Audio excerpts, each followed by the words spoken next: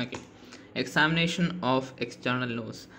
So first of all, you have to look in the external nose. You have to look for any external deformities and skin changes. For example, any hump, any deviation, a saddle. Saddle means a broken nasal septum or a nasal bridge.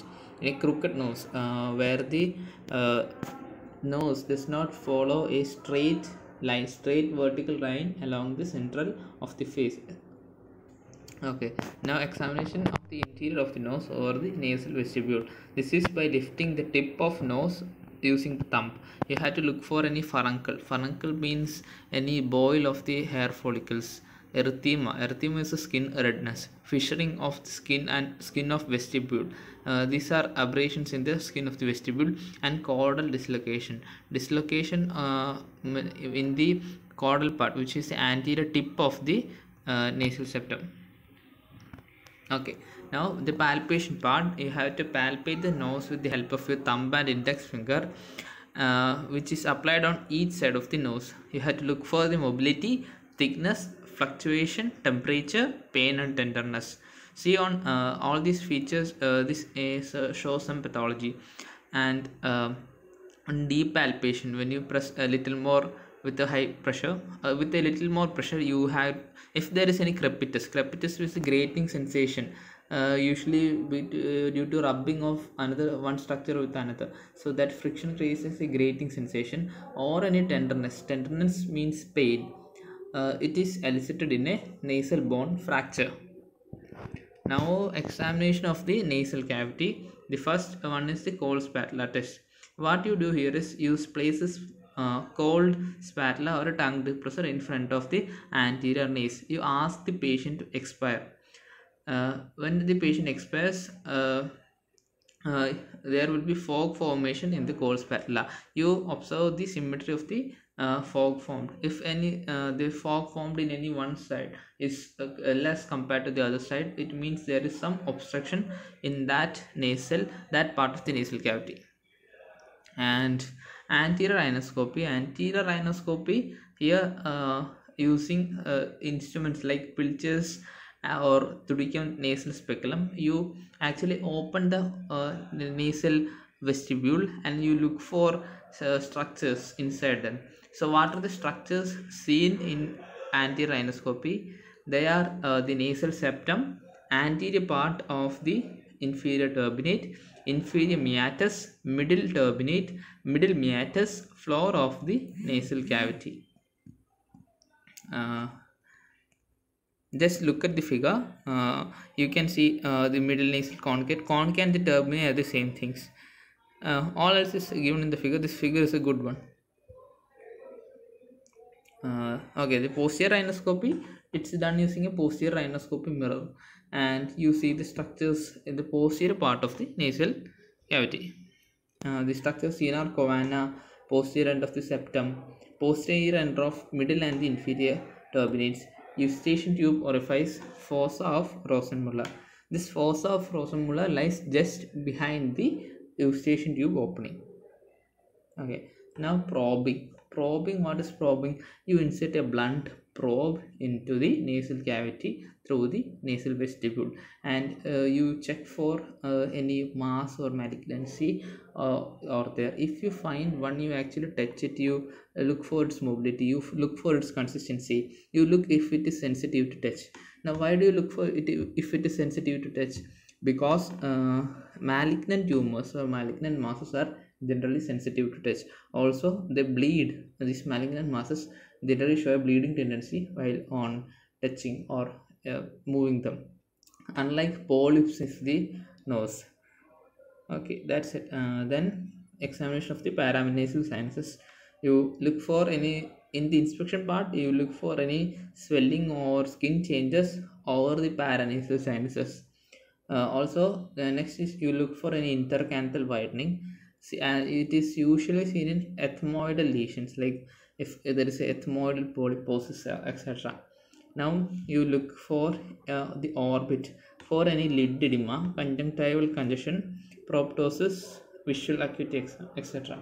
See, while you do the posterior and the anterior rhinoscopy through the different meatrices, if there is any pus discharge, you understand, since we know which all sinuses drains into which all meatrices, you can actually figure out which nasal sinus and which nasal parasinus has any infection or pus inside them. Okay, now the palpation part. In the palpation part, you elicit sinus tenderness. What is a sinus? Uh, you actually palp in the maxillary sinus tenderness. You palpate the over the canine fossa, avoiding the infraorbital nerve. In the frontal sinus tenderness, you over the floor of the frontal sinus above the medial canthus. Ethmoidal sinus tenderness on the medial wall of the orbit just posterior to the root of nose. Now the transillumination test, just to detect if there is any pus mass or any thickness or a whatever in the paranasal sinuses. This test is not used nowadays because it's just a quantity. No, it's just a qualitative test. You do not know the extent of something. Okay, so in a dark room, you make the patient sit. You put a high beam light. If you are checking for maxillary sinus, you put a high beam light in the mouth and ask the patient to close his lips, and you look for any you look for the glow on the maxillary sinus, above the maxillary sinus, on the skin. If there is a bilateral uniform glow, then there is no problem. But if there is any decrease in the glow, that means the patient has some mucosal or pus collection in the sinus. Similarly, you check for the frontal sinus transillumination by applying the light at the floor of the frontal sinus, and the light glow is observed over the anterior wall of the frontal sinus. This is compared with that of the opposite side. I will show you a figure. So the first was the figure. This one actually is the figure of maxillary sinus transillumination test, and this is what is you see is the frontal sinus transillumination test. Now the postural test, that's not that important. The middle meatus is observed for appearance of discharge in various head positions. Now special examination, there are 6 special examination. The first one is endoscopy. Endoscopy, you put a endoscope into the nasal cavity. Before you put a nasal endoscope into the nasal cavity, you have to actually anesthetize the patient. You have to give a local anesthetic in the case of adults and a systemic anesthetic in the case of children. The reason being, if there is any stimulation, there is a chance of sneezing, and it may injure the patient's meatus, etc. So to avoid all those things, you have to give local anesthetic, usually xylocaine or lignocaine.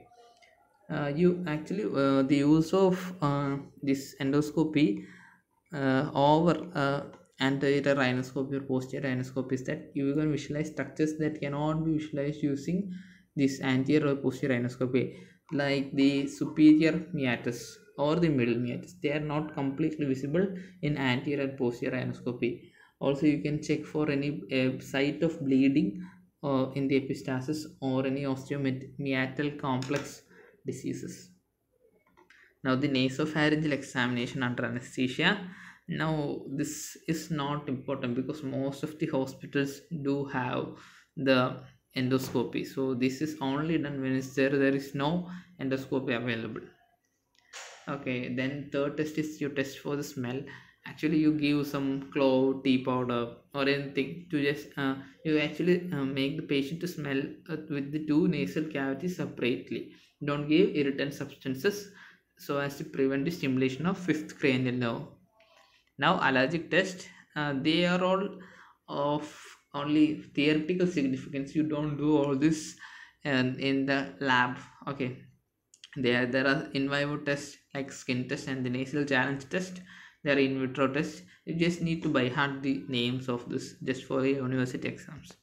Now rhinomanometry, even this can be actually assessed, but this is a PG level, so we won't discuss it here now.